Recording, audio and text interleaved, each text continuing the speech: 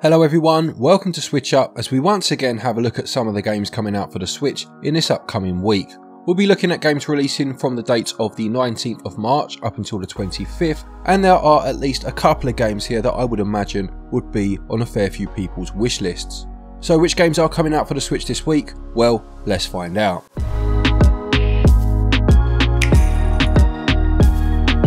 The first game we'll look at then, releasing this week, is called A Place for the Unwilling. This is a branching narrative adventure set in the final 21 days of a dying city. It says that every decision you make will shape your surroundings, down to the people you speak to, the jobs you carry out, and how much of a role you play in the city's hierarchy. It goes on to say that the story is set in a Dickensian world, but with a splash of Lovecraft, and it definitely has a macabre look to the hand-drawn art style, judging by the trailer. It will cost £13.49, but you can get 20% off of that price up until the 29th of March.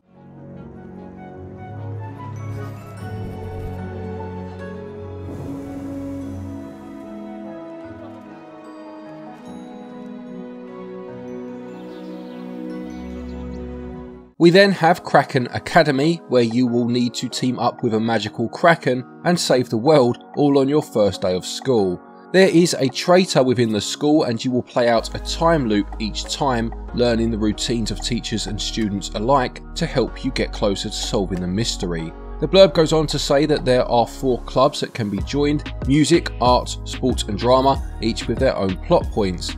It sounds equal part confusing and incredibly interesting to be fair, and the publishers have taken the wise decision, I would say, to put a demo on the eShop so you can try before you buy. It will cost £15.99 or your regional equivalent, but there is 20% off of that price up until the 4th of April.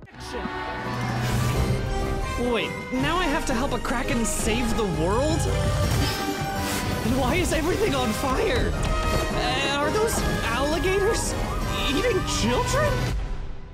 I'm sure it'll... On the 23rd you have the release of Tempest 4000 via Atari.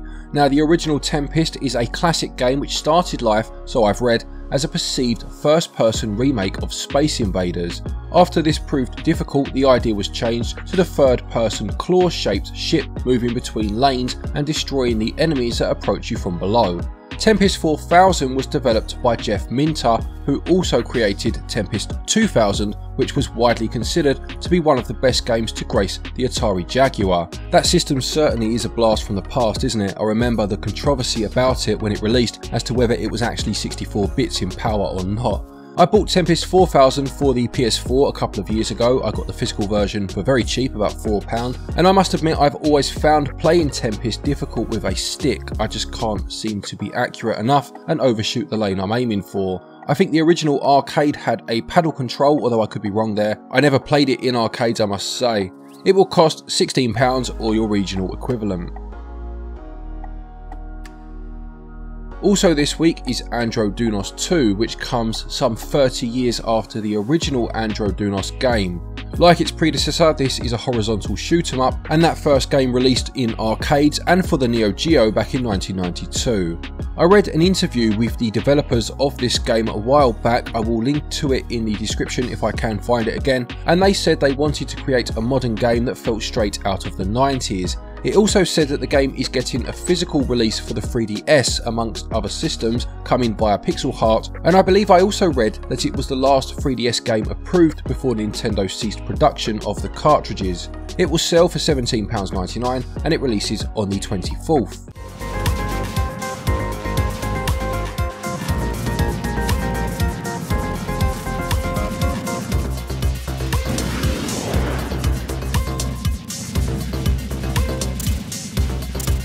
Next then we have Aery Calm Mind 2, which is the latest in a long line of Aery titles to come to the Switch.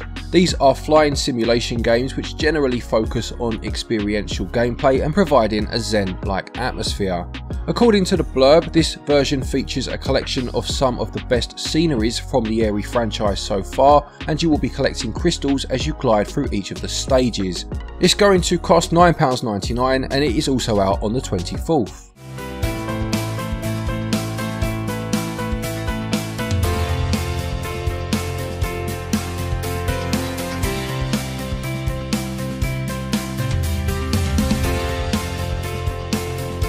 One here that I'm sure will be on many people's radar, and that is Kirby and the Forgotten Land. This sees Kirby enter a new world where civilization and nature become one, and you'll be using Kirby's familiar actions such as inhaling or copying to move around the 3D environments. You are out to save the Waddle Dees that have been captured by enemies called the Beast Pack, and you'll be taking these on while solving environmental puzzles and challenges to get to the end of each stage. You can play in 2-player and use a joycon each, and there is a demo on the eShop if you want to give it a try before committing to a purchase. I've been a big fan of the Kirby games ever since Kirby's Dream Land released on the Game Boy many years ago now, and most of his adventures have been in 2D of course, including one already on the Switch. It will be interesting to see how he fares in full 3D.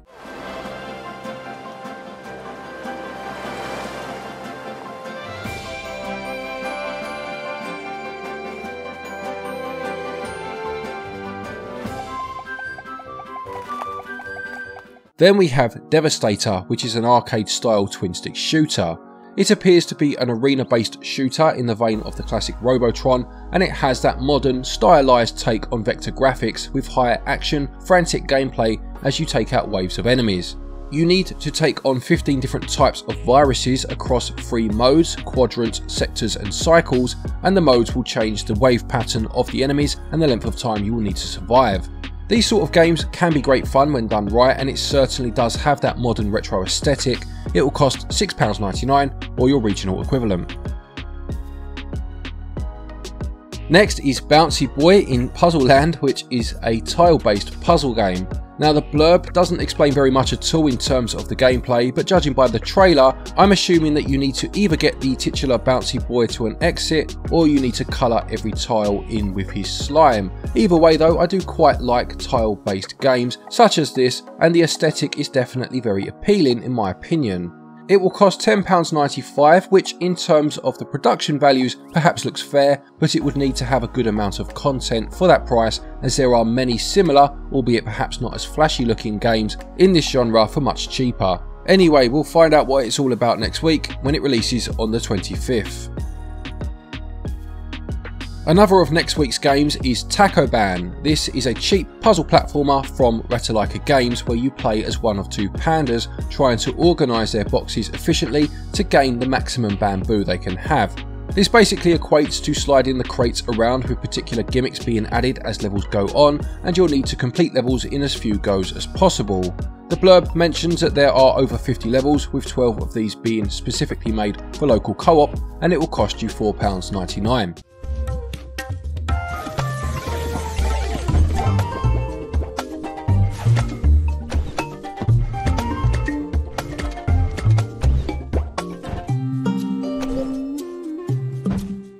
And finally for the week then, also out on the 25th, is Rune Factory 5.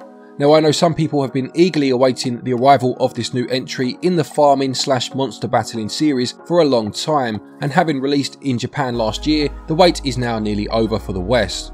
This sees you as a new recruit in the peacekeeping organisation called Seed, and after the customary bout of amnesia used in these game stories, you are stationed in the small town of Rigbath, where you will oversee the upkeep of a farm, fulfill requests from locals, and battle or tame monsters in what is essentially ARPG combat. You'll have the opportunity to compete in cooking, crafting and fishing contests, and as far as I can remember, this is the first game in the Rune Factory series to move into full 3D environments. I know I had one on the Wii, I think it was called Frontier, which was 3D to a point, but this features full 3D settings to explore. It will sell for £49.99 or your regional equivalent, and we will have a review of this one out for you next week. Ever the day may bring. I can learn a lot from someone like you.